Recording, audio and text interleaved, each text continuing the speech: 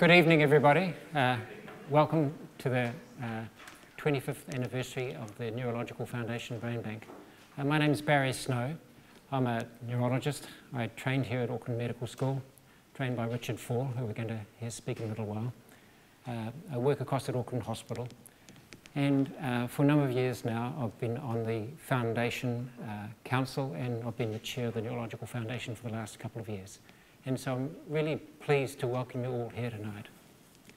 Now, I just want to make a few observations to put this evening into context. And I'm going to start out by talking about heart attacks, and I'll tell you why in a minute.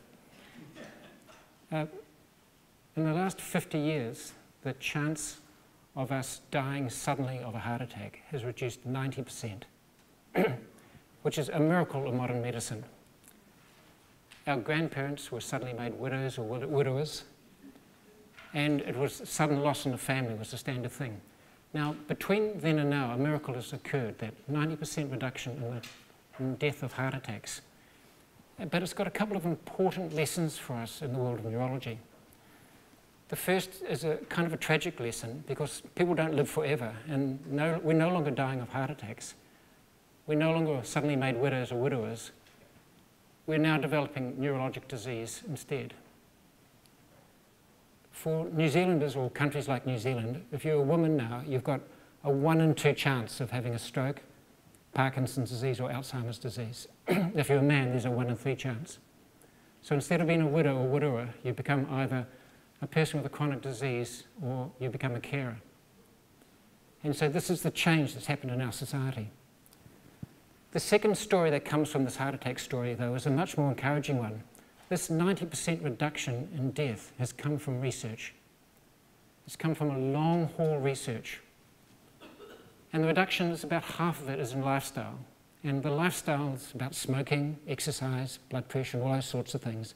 And that's about public awareness. The other half is from just modern, hardcore medical improvements in science. And that's all come from research. So the cardiologists have had their day, and it's time for neurology. Because we've got a big problem now. If you're not going to die of a heart attack, we're going to die of something else. And if it's neurological, we need that same 90% cure. And that's what the Neurological Foundation is here for. It's here for those two things. It's for research, and it's for awareness. We need to understand better the cause and cures of these brain diseases, and we need to allow the public to know that. And our charter is to promote research and promote awareness in the community. And we do that with evenings like tonight, where we give you a chance to meet and talk with the researchers and family members who are affected by neurologic disease. Now, it took 50 years for the cardiologists to do that. And that's a piece of muscle with 4 holes in it and a couple of arteries. The brain is so much more complicated, but it's the same story. It's a story of long, consistent, playing out research. The Neurological Foundation has been through some radical changes in the last couple of years, and we've really reassigned what we're trying to do. And in particular, we've got a value set, and they include 2 important values. One of these is stewardship, and the other is sustainability. When we talk about stewardship, we're very aware that many of you in the audience donate money to the foundation to support the research and awareness, and our view is that it's not our money, it's your money, and we're stewards of your money to make sure it goes into the right place. The other is sustainability. Our vision is that we're going to be doing this in 50 years' time. It took 50 years for the heart doctors, it'll take us 50 years. We came up with the 50 years because we recognize that if we help a young neuroscientists train into a mature neuroscientists doing the good deeds that you want done, that takes about 25 years. And we then want them to train another neuroscientist to carry on for another 25 years. And 25 and 25, I'll leave you to do the maths.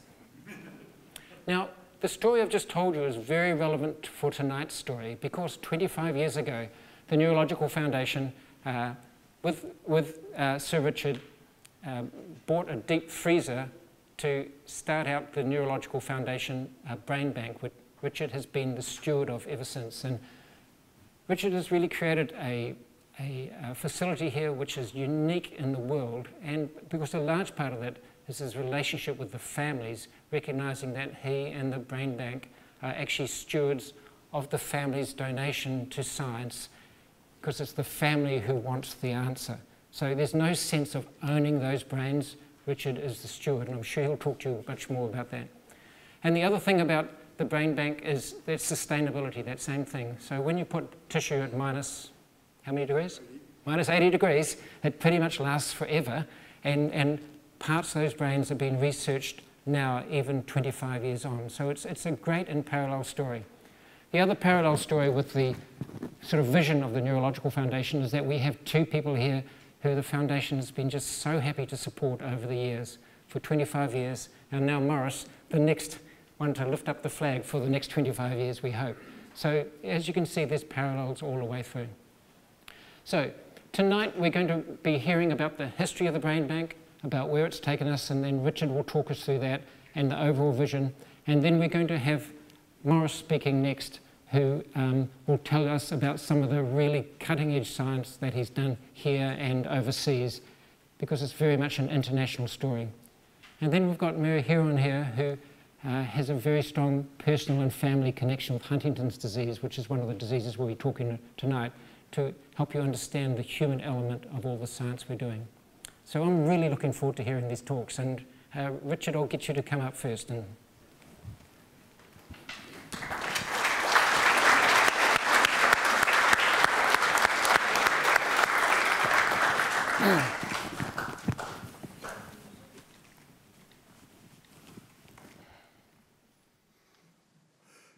well, thank you, Barry. And first, I'd just like to welcome you all here on what's a very special occasion for us, because, you see, we're here to celebrate the Brain Bank, 25 years of funding from Neurological Foundation, which is incredible.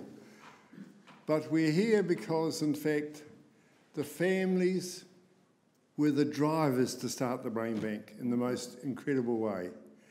And the history of the Brain Bank, going right back to the beginning, is virtually the history of my career in brain research here at the University of Auckland, basically around about 40 years. And so I'm just going to take you through a little story. I've only got 10 minutes, and you realise it's a pretty big challenge for me.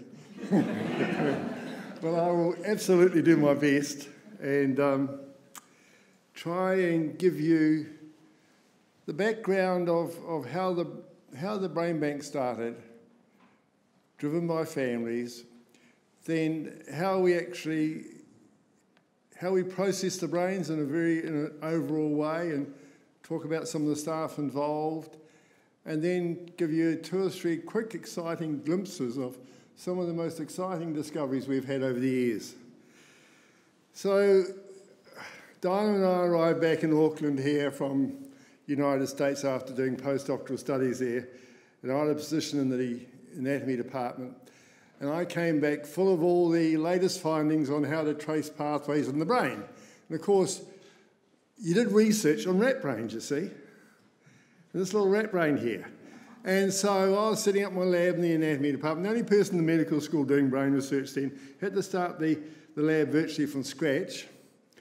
And I was interested particularly in the basal ganglia, which I specialised in the United States at Harvard and MIT and in San Francisco. And so the basal ganglia lie deep in the brain, you see. And so that's what I was studying. And these are the areas of the brain which are involved in Parkinson's and Huntington's disease in particular. And so in 1980, a transformational thing happened. I had a visitor, Professor Arthur Faull. He was a professor of genetics. And he came to see me and he said, Richard, you know, he actually taught me genetics and actually came from Taranaki, so he had a lot of things going for him. And so he said, Richard, you're studying the basal ganglia. I said, he said, well, I look after all these Huntington's families in New Zealand, 400 families with Huntington's disease. I'm the professor of genetics, and it's really important that we do as much as we can for them, because although we know this disease is driven by a dominant gene, we don't know anything about that gene. We can't test for it. We don't know even what chromosome it's on. We didn't find that out until much later in 1993, you see. So he said, the families want to know. They've been given a diagnosis. The Huntington's in the family, and it's a clinical diagnosis made on the symptom profile, And there's always some doubt as to whether it may actually be precise, and they would like you to look, if you would, at the brain of their mum and dad when they died to see if the dominant genetic disease was in the family, because if they did die of Huntington's, then of course each child has a 50% chance of getting it, and it's a death sentence in the long term. So I said, would you look at the brain? And I said, absolutely. And so you see, he would come along, and every 3 months or so, the first brain we received was in April 1981.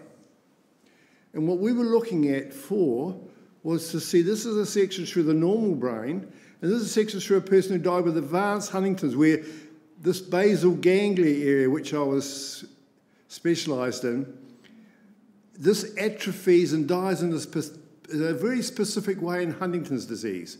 And when you look under the microscope and see the pattern of cell death and all the rest of it, you can say categorically, yes, this person did have Huntington's disease. So I teamed up with the neuropathologist, Dr. Beth Sinek, and she was an incredible mentor for me. And together we would examine the brain, take slides, stain them up, and we'd give the feedback to the family. We'd ring the family up and tell them. We'd write them a letter. We'd send them a very special certificate that Arthur put together, saying thank you for the support you've given to this research program. Because what the families did, which was the most incredible thing, in most cases you see it was, yes, you do have Huntington's in the family, but now and again it was a no. Not often, unfortunately. But they were just so grateful for what we had done for them. They said, keep the brain and do research on it and see if you can stop these cells dying to help our children. And I thought, what a marvellous idea. So I moved from the rat brain to the human brain. And that was going to shape the rest of my life and the rest of our whole research program. And so over the years, in the first year, 1981, we received 3 brains from families in different parts of the country, fed the information back, and then, and as it went on, we actually spread and looked at other diseases. But the important thing was, we found that when we looked at the brain of the people with Huntington's, there's a lot of variation between the pathology. And it was important, this puzzled us. The cells didn't die in the same pattern.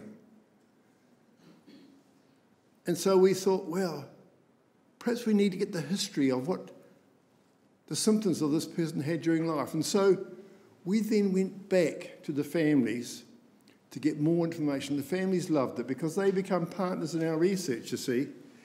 And so over a period of 10 years or so, we received brains from all over New Zealand, all different places. It's just a brief outline. And what was interesting, they endorsed our research program, and we put together special donor packages which facilitated and got consent and all the rest of it, so they would understand what we were doing. They gave their permission in a formal way. And then we found that by going back to the families, getting this additional information made our research so much more useful. We could suddenly look and understand the variation in the pattern of cell death and related the symptoms. And we had specialists who went out to do that. We got psychologists to join us. And I think Virginia Hogg is here. Virginia, can you just stand up briefly? So Virginia Hogg is one of the psychologists, part of a whole team, who's supported us over the years, who's gone back and been our liaison with the families. And that made our brain bank very special. We also went to the doctors, talked to the neurologists, the people who had looked after that person during life and got the clinical history, and the families were very happy to give permission to do that. And so we not only received this fantastic gift from the family, you know, it's the most invaluable gift you can give to science. It's the brain of the mum and dad is special. It's not a kidney. It's something which is your mum and dad, you see. And we always committed ourselves to treating the tissue with respect, with dignity. And I told them, we are just the custodians. The brain always belongs to the family. So you see, the family were driving the establishment of what ultimately would become our brain bank. And so in a way, we were developing quite a unique partnership. Looking back now, it was a partnership between families, with clinicians, doctors, neurologists, neurosurgeons, and with researchers. And gradually we spread, we moved from Huntington's and also started moving into Parkinson's disease. Parkinson's is an interesting disease of the basal ganglia. Huntington's causes cells to die in what we call the striatum. Parkinson's causes cells to die in another part, the substantia nigra, and this are sort of reciprocal diseases from that respect. So from the research point of view, that was so interesting for advancing understanding on these neurodegenerative diseases. It became so vital, and then moved into Alzheimer's disease, doing the same sort of thing, keeping in contact with family, and then finding that we needed to get more people involved with the research, not only doing the chemical studies, the cell studies, but also pharmacologists. Mike Dragonov's here tonight. He's been a partner in this, and others looking at the genetics, Russell Snell's group, and all the rest of it. So you see, it grew. It grew in the most amazing way, and the most exciting way. And then as the years progressed, we went into the motor neuron disease, MS, and then glioblastoma tumours with the neurosurgeon. So when they do operations in the hospital now, they take out small pieces of tissue of tumours, and often actually large pieces, and we always get a sample which comes straight across the road into our labs for research with the patient's and family's consent. And that is marvellous. By working with the community and with families, you stay humble. By giving them hope, and what was really important was to go out and report back to them. Go out to the Huntington's Association, Alzheimer's, Parkinson's, go out to the meetings and tell them where our research was going, sending our graduate students out. You see, going back out, and I call that giving back, saying thank you for the gift. We're coming back to report to you where we are and where the hope is for the future. And that creates an ethos in research which is based on top scientific research, but with connections to the community, who are the people who actually suffer by the disease. All the different associations have been absolutely critical, supporting this program. And so in the small country, I say in the small country you can do this sort of thing. They can't do this in the United States. So being small is sometimes being better, and doing research in a way, engaging with the community is something fantastic. What is the brain? Well, this is the brain. This is our, in 2009, we actually moved to new facilities up on the 5th floor. The school had been remodelled, and they created new labs, and they said, because you brain scientists, neuroscientists are working together, we're going to give you the top floor. How appropriate. How appropriate. You know, the brain's at the top of the head, we're on the top floor, and we had up until then, you see, the brain bank was actually a group of freezers in the corridor in the anatomy department. And we couldn't put a label over it because it didn't seem right with students going off into the labs and so on. But now we had a facility which was a Rolls-Royce facility for a Rolls-Royce unit. And you see, in the Centre for Brain Research here, we've got some of our staff. That's Henry Waldvogel. He's our senior research fellow. He's not here. He's actually in overseas at the moment, just been at the conference. He is supported by the Douglas Charitable Trust. And Jeff Douglas is here tonight. Thank you, Jeff, for what you do. And Henry is a cornerstone of helping us process the brains. There's Maurice there, and there's myself there. I'm pretty young looking. And this is and this is Jocelyn. This was pictures taken from, I think, probably 2011 or something. And Jocelyn was our brain bank manager up until 2012, in the early years right through. Jocelyn, can you just stand up? And so thank you for what you have done in establishing the brain bank. Jocelyn left in 2012 to travel the world, and she's having a great time running out of countries in Africa, I think. And then the next brain bank manager was Marika. And Marika's here. And stand up, Marika.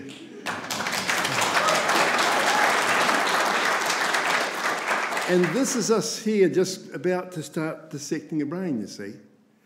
And so just to give you a hint, because I've only got 10 minutes, probably more than half an hour. So we set out, because we were anatomists, we were absolutely particular that we actually would carefully document every little block of brain we got out, and it follows the pattern of the folds in the brain and the function of the areas. They're all given numbers. This is inferior frontal gyrus here, IFG, and that's block 0, 1 and 2. So you label each block of tissue you take out, wrap it up and put it in the freezer, you see. And so you can imagine this is a meticulous process. I'm just giving you a very general overview.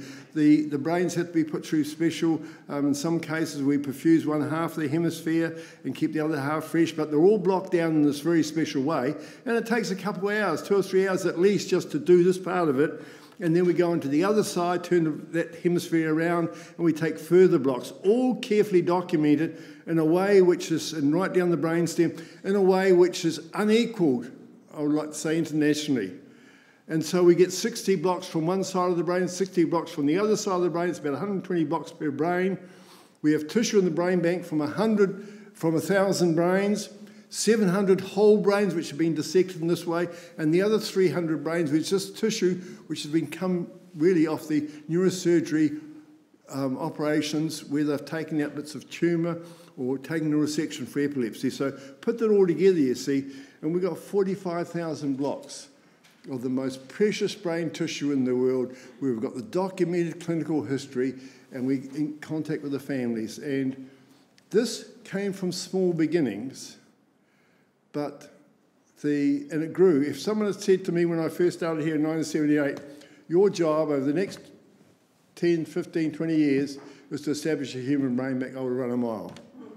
So it happened, and it happened because families came to us and told us that we need to do research, not on the rat brain, but on the human brain. We need to do animal studies. It's really important.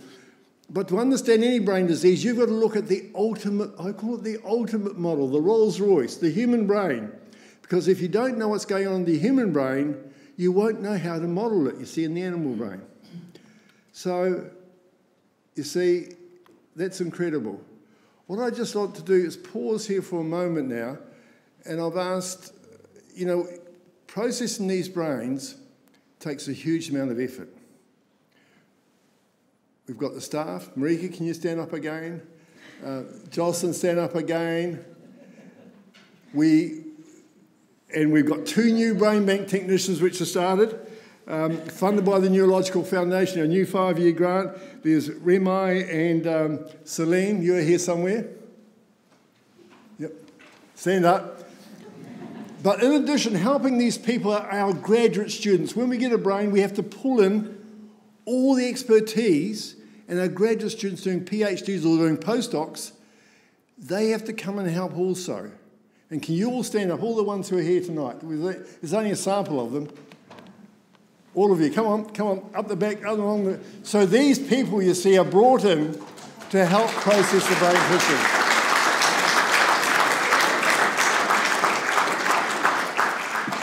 And by doing it, they're all doing research on the human brain, by doing it, they gain respect for what's required in processing tissue. They go out and talk to the families too, and they go out and give reports back.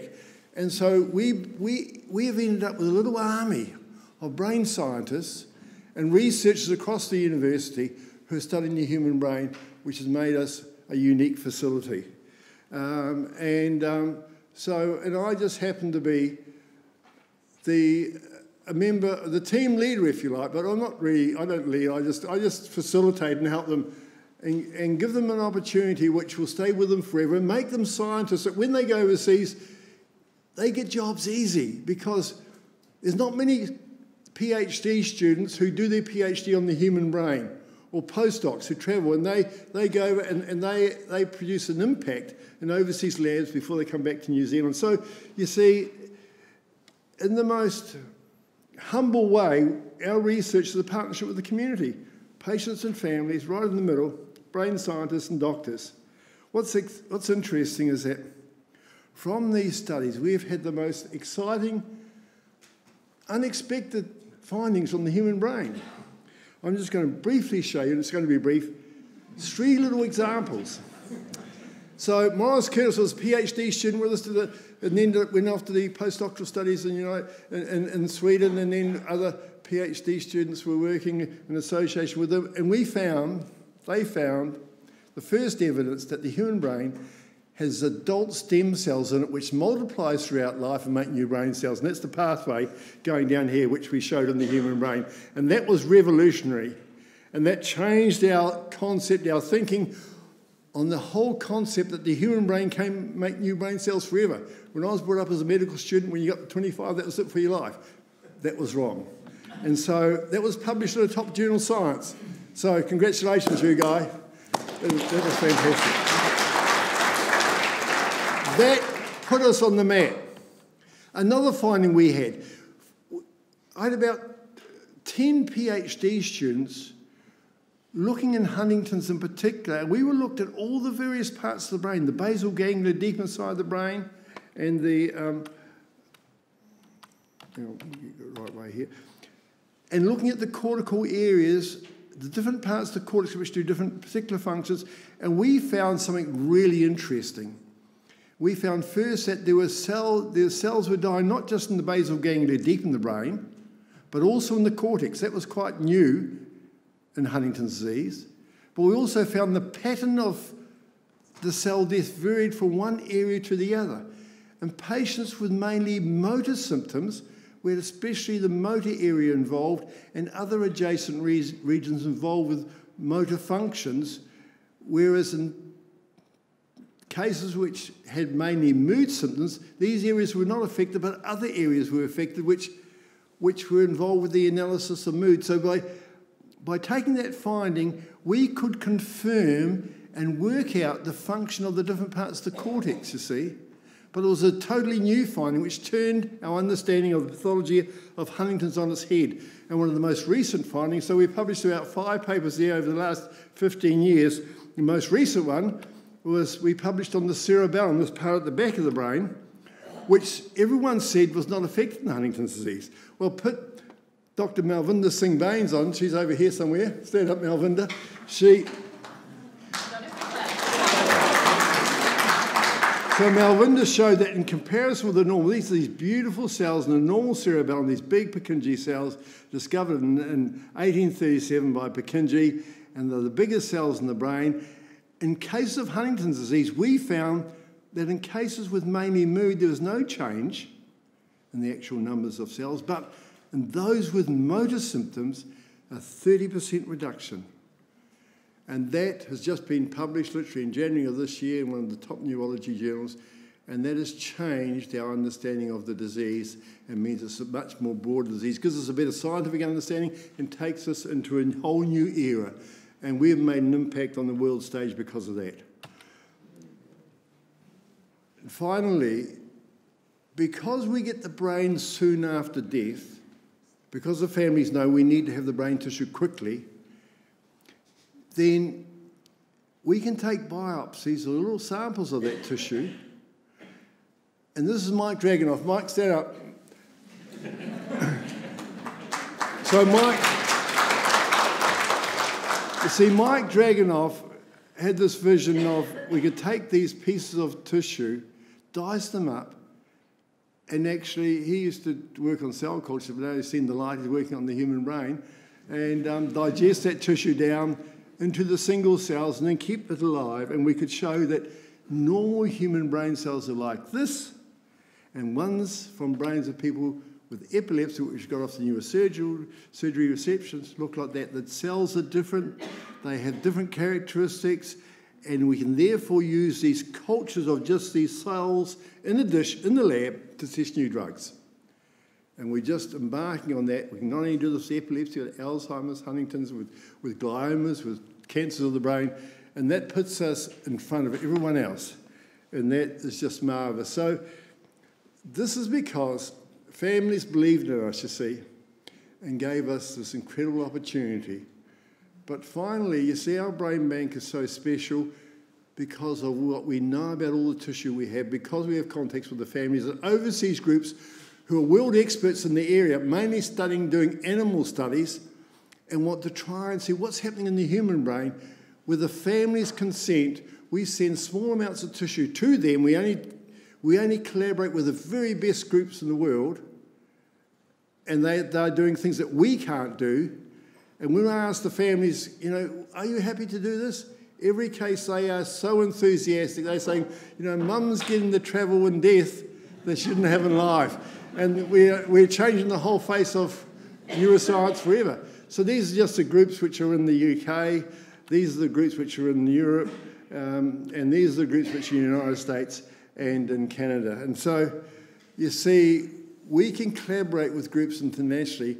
Some of the groups, the top-class groups, they will collaborate with us, but actually they won't collaborate with each other because they're so competitive. But they are very happy to collaborate with New Zealanders, and so we lie at the intersection, you see, and we can spread and become involved with top research groups overseas, exchange students and so on, and it's marvellous. So, you know, you can make a big wave. You may be a small country, but you can make a big wave. And so this is how you do world-class research with family support. The Human Brain Bank, which the Neurological Foundation has supported for us right from 1994. In the early years, we got a small grant for 3 years, and then as the years have gone by, it's built up. And that's been marvellous. So and now we've got a 5-year grant going for the next 5 years. We've got our additional staff, we've got additional resources. We can now have a vision for the future.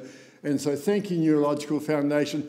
Thank you for the Douglas Charitable Trust. Thank you also for other agencies here tonight, like the Freemasons, who have supported the Brain Bank in all different ways. So it's been a marvellous journey, and the journey is only just beginning, really. We're now going into top gear for the next 25 years. So thank you very much.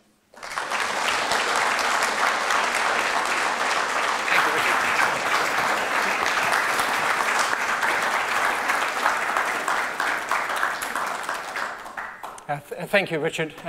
Richard used to teach us at medical school, and I remember just being amazed how much enthusiasm he had, particularly for somebody so old. And I realise now that was, but I realise now that was 35 years ago. So doesn't look any older to me now. So a theme of this brain bank, in case you hadn't noticed yet, that this really is an international brain bank. It's respected all around the world, and it collaborates all around the world. And tonight we've got a couple of videos now and then after Maurice speaks from some international collaborators. The first is Jean-Paul von Settel, who from the New York Brain Bank. And then after that, Maurice is going to speak. And that way I don't have to jump up and down all the time. So Maurice is the Deputy Director of the Brain Bank. He trained here, but then he did his postdoctoral work in Sweden, where you saw some of the work he did. And I'm not sure much how he's going to show off, but I'm going to show off on his behalf.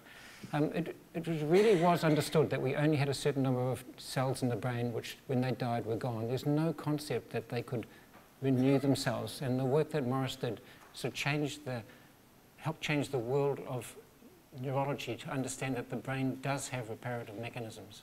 And it goes part of the way to help us understand why good brain health, the stuff that we encourage you to do, like your exercise and not smoking and don't get head injuries, gives the brain a chance to recover from insults. So it really is leading stuff. So we're going to hear from Jean-Paul, and then I'll leave Maurice to speak. Yep.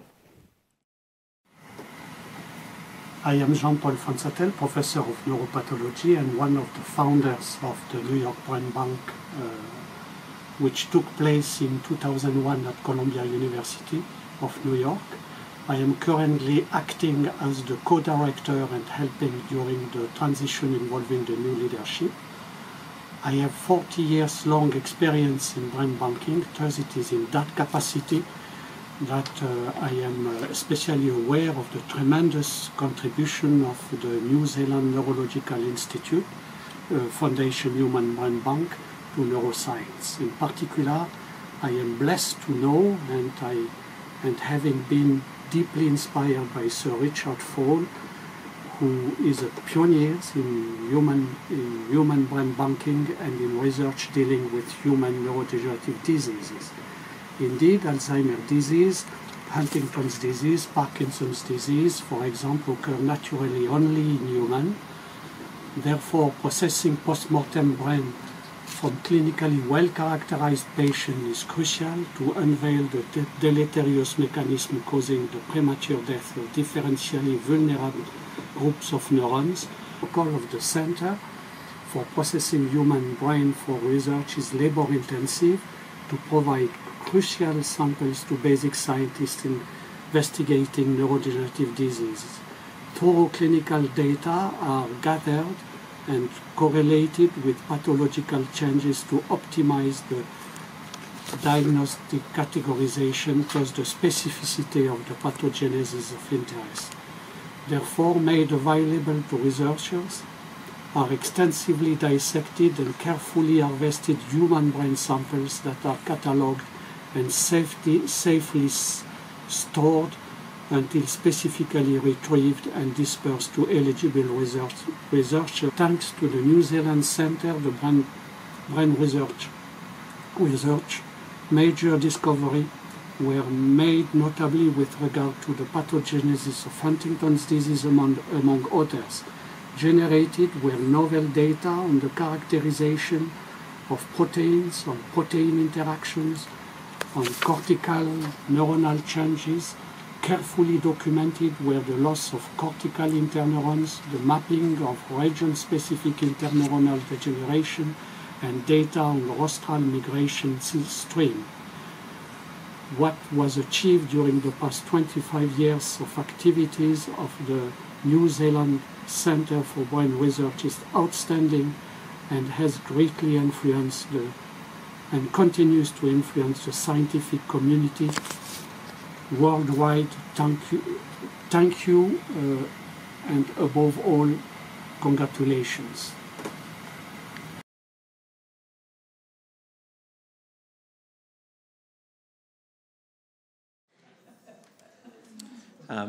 You might be interested to know that if a pathologist ever makes a diagnosis of Huntington's disease, they will also assign a von Sattel grading. And that was because of the work of Jean-Paul von Sattel in the 1980s.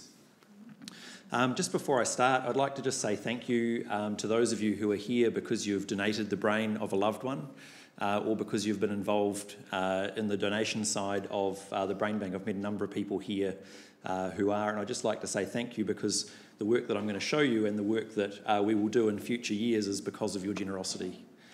I'd like to just tell you a little bit about where I think neuroscience research is going. And so I'm not going to focus too heavily on our own results, but just to give you a little bit of a taste of some of the major areas that different countries around the world are actually focusing on. Now, I've only got a few minutes, so I'll keep it brief, but I'll start by talking a little bit about our work, tell you a little bit about some work going on overseas, and then tell you a few of the directions that the Brain Bank will take over the coming years. Now, Richard's already mentioned the fact that the rostral migratory stream, or this pathway for the motorway as we call it, heads down here towards the olfactory bulb. And the olfactory bulb is the area of the brain that allows us the sense of smell. So you're constantly bathing the olfactory bulb in oxygen, which carries odorants and allows you the sense of smell. So park that bit of information for just a moment, and we'll add a few layers here. Now, if you go to the doctor and they give you a diagnosis of Alzheimer's disease, then the two major areas that you would be thinking would have problems would be the temporal lobe here, which acts kind of like the gateway to memory, and then the frontal lobe, which controls your personality and does a lot of memory storage.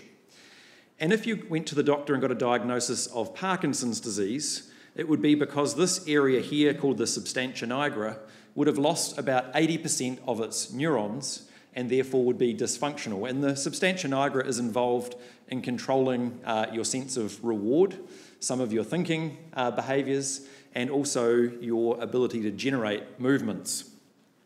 Now, what's interesting is that if you've already lost 80% of your neurons there, then recovering those is going to be challenging. But I think one of the interesting areas is that if you look in the olfactory bulb, in both of these diseases, Alzheimer's and Parkinson's disease, 6 to 10 years before someone goes to the doctor with a movement disorder or with a memory loss, they will already have experienced degeneration of the brain and the accumulation of the abnormal proteins you expect to see in those diseases in the olfactory bulb. So the olfactory bulb, and they will have lost their sense of smell to some degree or another. Now that's a very consistent finding. It's not just in some people, it's in most people that go on to develop Alzheimer's or Parkinson's disease. So what this says is that there's an area here in the brain, one of the only areas of the brain that's directly exposed to the outside world.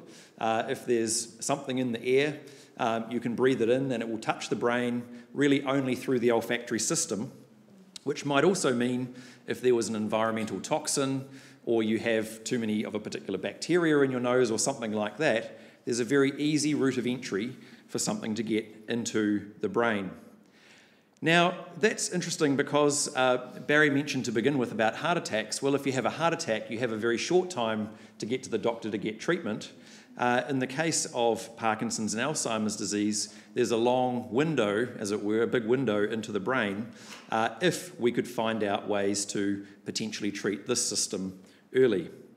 So one of the interesting things, though, is if we look at the olfactory bulb in humans, it's actually quite small, makes up about 0.0064% of the brain weight, compared to the sheep brain, which has about roughly 20% of its brain weight given over to the olfactory system, and the rat brain's about the same. So we have quite a small olfactory system in humans compared to these other species.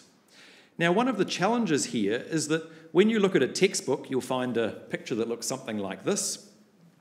But actually, almost all of the information that sits in this diagram is directly translated from the mouse brain. So 100 years worth of mouse brain research has told us a lot about the mouse brain, but actually there are some fundamental differences that just simply aren't how it is in the human brain.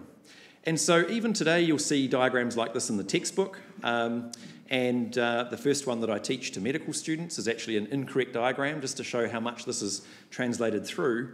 And it really highlights the importance of actually understanding the human brain if you want to understand some of these human diseases, because these diseases don't show up naturally, at least in rodents. So one of the things that we've been very involved with is to actually understand this olfactory system.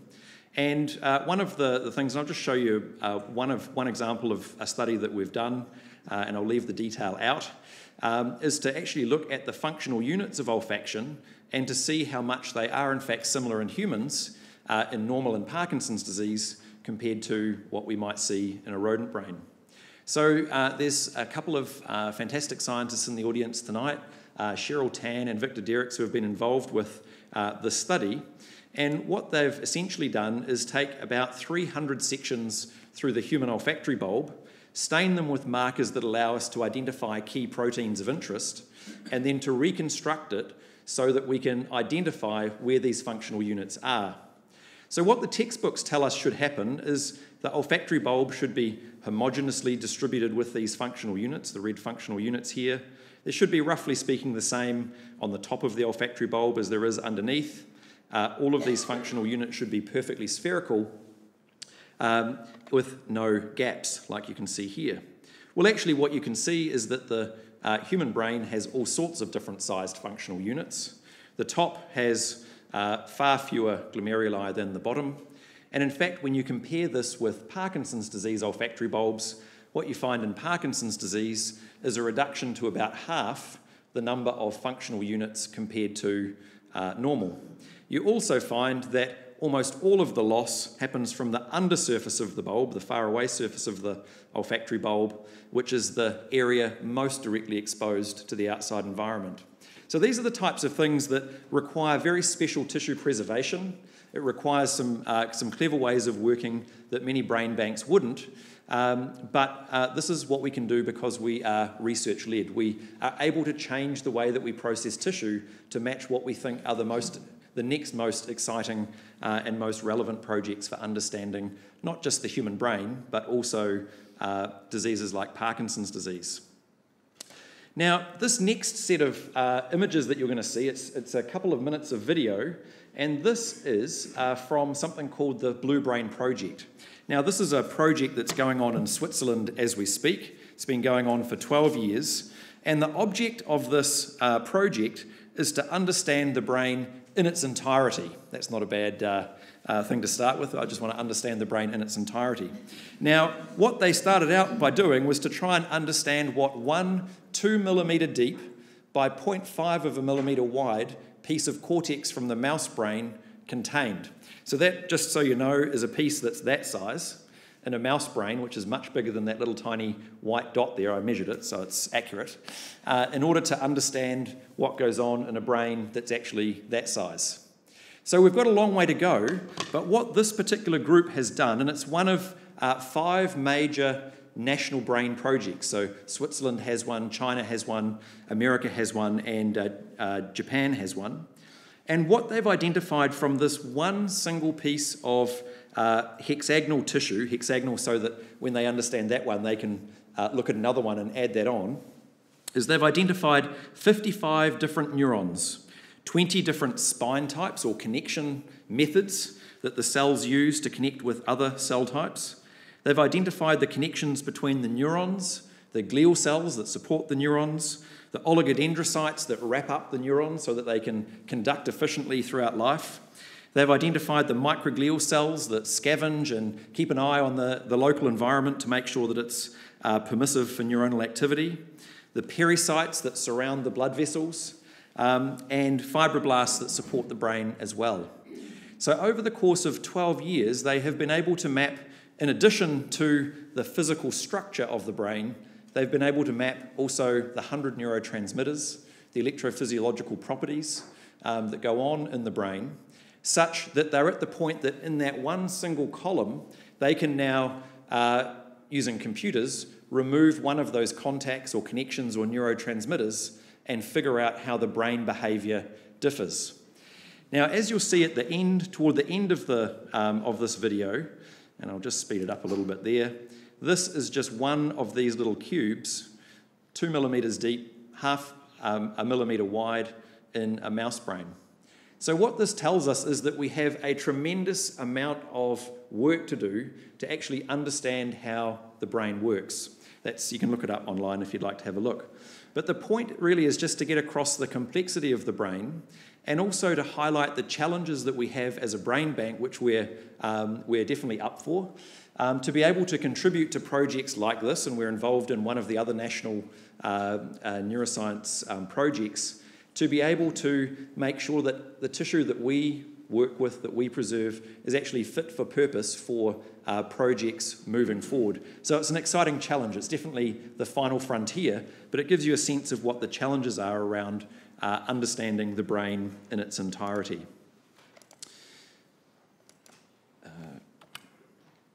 I'd just briefly like to touch on our challenges around neuropathology and genetics. One of the challenges that we have, and it's a good challenge to have, is that as time goes on, our ability to understand how different brains or different brain diseases differ is because we learn so much more and we're able to sub-classify diseases like Alzheimer's disease. So within dementia, for instance, there's many sub-classifications of dementia. Within Alzheimer's disease, there's sub-classifications and so on. And with a large number of cases, we're able to go back and reclassify the cases so that we can best match up the tissue that researchers require with the pathology that they want to actually study. And this is also important because when we look at the way that we look at genetics, we're also able to do genome sequencing, and we're doing this on some of our cases, to be able to identify how the genetics actually influence the neuropathology. Now, this is a pretty big job when you can't just go into the brain bank and reclassify the cases every few minutes. You have to be able to do this in a stable, consistent way, and where the genetics are very complicated for some of these diseases. But I think more and more researchers are asking us for very well-defined, well-classified cases so that they can make sure that the questions they ask, they can actually get the result that they want to find, or that it's not because of some genetic variant or some abnormal neuropathology that causes that to be so. Finally, I'd just like to touch on one other area that the Brain Bank is actively moving into, and this is looking at the concept of fresh tissue microarrays. So this is where, rather than using many, many different slides to look at individual brains on, or an individual slice of brain on an individual slide, we're actually able to array, in some cases it can be up to 90 pieces of fresh tissue onto a single glass slide from 90 different brains and then do some sort of biochemical assay or something like that on the tissue. We can also look for different proteins, etc., but on fewer numbers of cases. So in this way, we're working to really make sure that the brain tissue that we have is absolutely fit for purpose for future studies, because we want to make sure that our brain bank is there when researchers need it for advancing our understanding of neuroscience and also neurological diseases. So with that, I'll say thank you very much.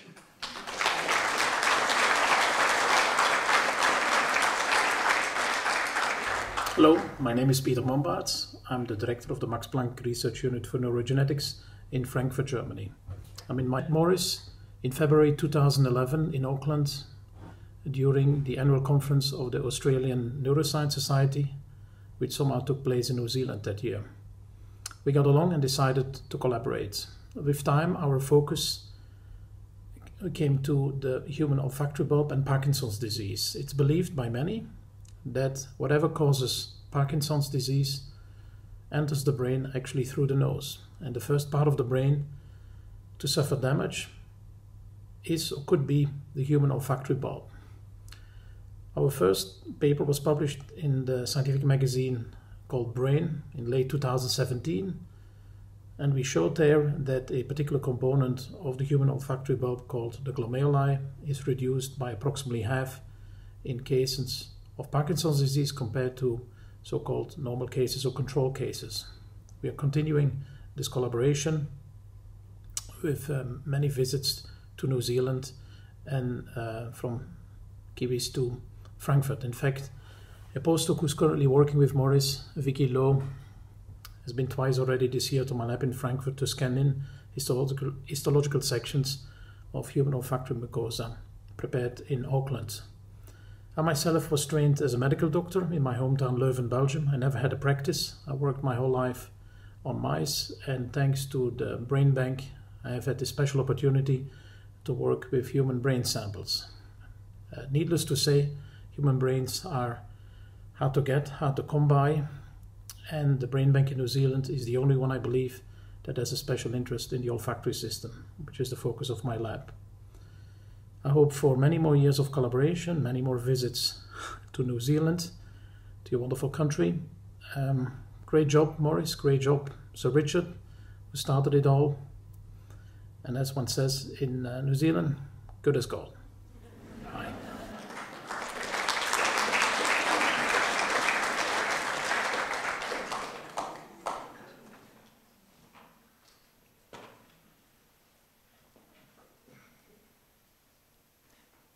So I'd now like to introduce to you Mary Hiron. Mary has she'll tell you a story, a human story about families affected by a neurologic disease, a human story about wanting to make a difference, and she'll tell you some of the support that she's done for the brain bank through herself and her family. Thank you. Hi, I'm not entirely sure how I've ended up here. The persuasive Richard Faull, really. I'm here to tell you about my family's journey with Huntington's disease, we didn't know about Huntington's till 1990.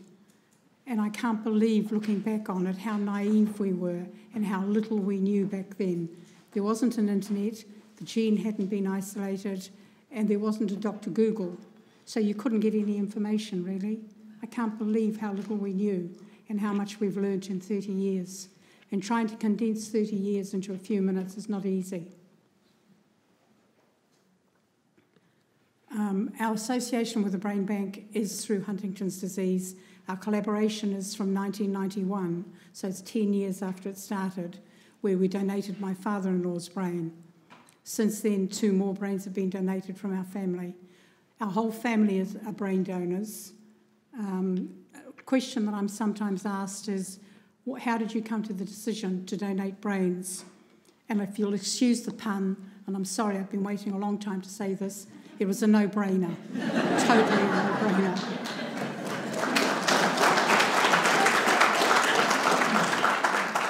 Fate had dealt us a rather nasty hand with Huntington's disease, and I think we all, even though we never sat down formally and discussed it, we all came to the same conclusion and decided that we could turn a negative event into something positive. And by becoming brain donors, then maybe we could in the long term help ourselves and help other people. So that's what we've done. And we're very, very happy with that decision.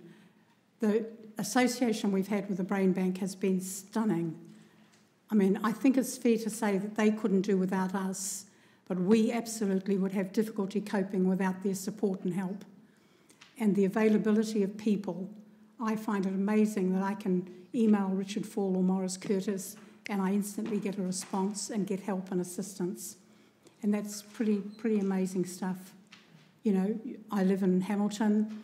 I'm nobody special. I'm just a family who's affected by Huntington's disease.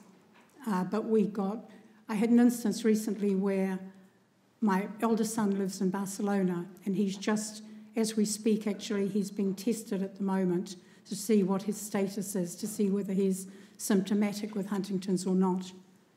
And I emailed Richard Roxburgh, who I go and see with HD Enroll HD, and Richard emailed Ed Wild, who's preeminent in Huntington's research in the world, and Ed Wild emailed back with the name of a contact in Barcelona, and that is the community that I live in the world. It's really quite amazing. It's huge, but it's small. What else can I say? Excuse me, I've got notes somewhere. So my oldest son was tested gene positive when he was 19. My youngest son, who happens to be here tonight, he was tested only a couple of years ago. And both of them have Huntington's. They're both symptomatic with it. And all I can say is that I salute them. They're both brain donors as well. We're all brain donors. And all I can say is that I salute them and their partners. And Christopher, the younger one, his partner Nikki is here with him tonight. She is utterly amazing. She's supportive and kind and caring of him, and it's lovely for me to see that, because it's not an easy path. It's not an easy road they're going to travel. It's uncertain. They don't know where they're going to, how it's going to end up. I'm open to any questions. Has anybody got any questions? Oh, thank you. You're rescuing me. I think I better come and rescue Mary. Yeah. Thank you, because it won't download my attachment. Yeah, this is a big thing for a family to engage in this process. Yeah. And this really illustrates the whole partnership that we have together. So I think we'll excuse you, Mary, but thank you very much for